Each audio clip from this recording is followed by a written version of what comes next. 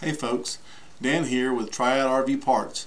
Today I want to do a little informational video on an item that's on about 90% if not more of all the modern campers that are made and produced today.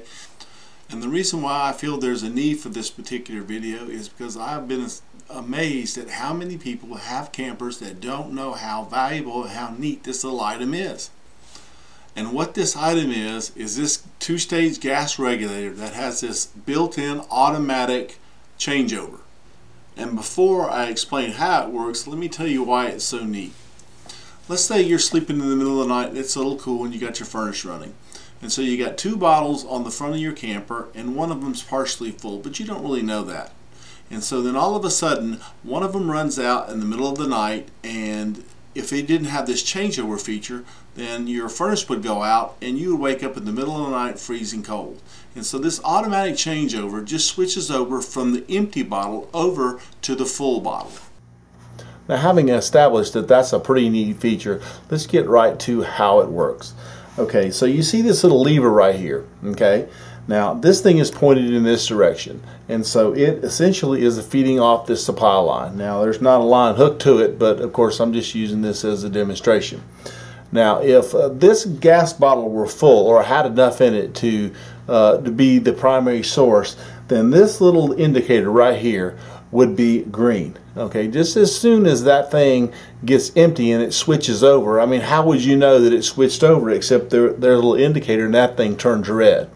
Now, when it turns red, it's feeding at about 80% capacity. In the middle of the night, when the furnace is the only thing it's feeding, and that's not a problem. But you might notice a little bit of a difference if the thing changed over and you were trying to do some cooking. You might think that the flame wasn't that high. So you go out and you check your bottle and you see that this particular item right here is turned red.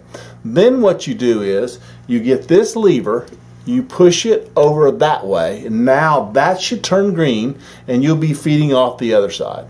Pretty neat, huh? Now, the primary purpose for this thing is so that you won't run out of heat in the middle of the night, but it does have another neat little feature. Okay, so that when you switch it over and you're feeding off this side and this bottle is empty, you can detach this bottle at the supply line and get that bottle and take it to get it refilled, which is a nice feature. Now, if this thing's working properly, which if it's relatively new, it's got some age on it, it may not. But this also works as a check valve, so essentially what will happen is when you disconnect it, if you've got it faced over that way, it will not bleed your gas out. So if you do smell gas, then you essentially have a problem and this thing will need to be replaced. The other thing that's worthy of noting is that this particular manufacturer has this particular knob. Some of them have a slide back and forth. There's quite a few of them on the market by a bunch of different manufacturers. Now, while we're on the subject of gas, I'd like to tell you about a feature that we're going to put on our website at trvparts.net/gas, and we're going to have a bunch of different pictures of all the different pieces and parts and components to do various things that you might want to do. Let's say you want to use your little small gas grill, but you don't want to bring an extra gas tank or use those little small expensive little disposable canisters. So essentially we have the pieces and the parts and the components that would allow you to hook it into your existing gas line. And let's say you're living long-term in a motorhome, and every time you run out of gas you got to crank it up and take it somewhere to get it filled full of gas.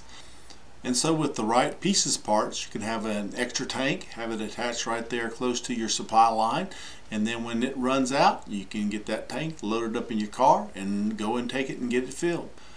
Now, let's say you've got some kind of setup that you're wanting to get accomplished and you're not really quite sure how to do it. Well, if you would email me at dan@trvparts.com and let me know what it is you're trying to do, hopefully I'll be able to put those components together for you and give you an idea of what it's going to take to get accomplished what you want to get accomplished. So once again, our website to see these gas components is trvparts.net/gas. Well, I'd like to thank you for taking time to watch our video, and if you've got any questions or comments, the same email address, dan@trvparts.com, and happy camping.